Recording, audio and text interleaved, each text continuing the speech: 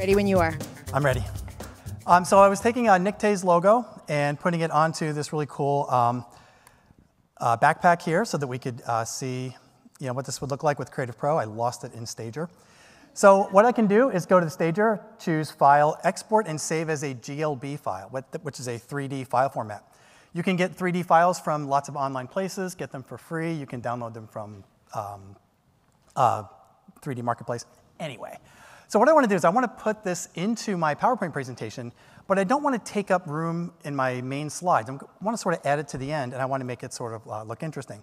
So what I did is I took a group of slides and I grouped them into a section down here. So let's go over to this section here. So what I'm going to do is let's come in here, let's grab that GLB file, let's drag it right into PowerPoint. It's all cool in 3D, so check that out.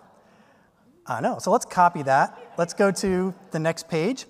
And so I really want to show off how cool this looks. So let me zoom out, let me scale up really big, move this into place. I really want to show off the screen printing that this company said they could do. That looks awesome. Copy that. Let's go to the next slide. I set a morph transition on all of these slides, so when I play this, this is going to look amazing. It's got super cool comfy straps. Last one, let's hit paste. We want to really show off those zippers. They look super cool. Let's animate this around here. Scale this up a little bit. And finally, let's grab the position of the last one and put that on slide 4. So I have these 4 slides here that are part of a section, but my slides start off with section 1, 2, 3, so I don't want to mess up the main flow of my presentation. So I'll go to slide 1, come up here to the zoom settings, and I'm going to come down here and choose section zoom. What that does is it allows me to pick any section, and I can play this over top of my current slides. So I can create a nonlinear interactive experience inside of PowerPoint. I'll click that swag idea. Let's hit OK. Insert. Goes right into place. Let's do our presentation. So in the presentation, I can go to the next slide. I'm on slide 2, slide 3, slide 2, slide 1.